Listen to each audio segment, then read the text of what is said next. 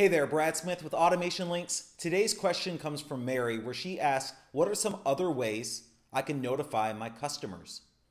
So this is a great question because there's multiple ways you can notify clients. Now we do our entire customer service through Facebook Messenger and text messages.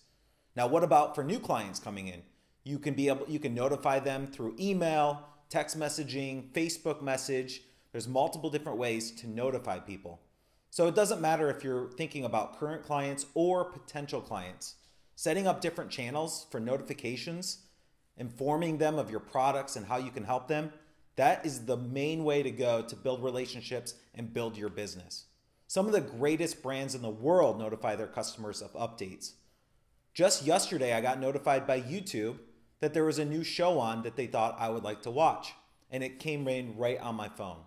So I want to encourage you guys, think of ways that you can notify your clients, how you can connect with them on a different level and be there for them. Now, email is obviously an easy way to set up notifications. You can set up newsletters and follow up and remind people of different things about your business.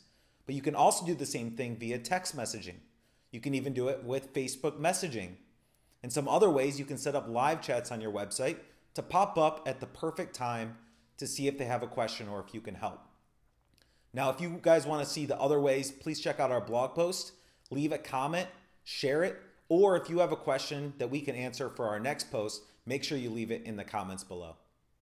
Are you sick of all the information being thrown at you by all the hype and gurus online? Hey there, my name is Brad Smith with AutomationLinks.com. 6 days a week, I answer user questions with the exact tips, strategies, and insights we use to grow our business.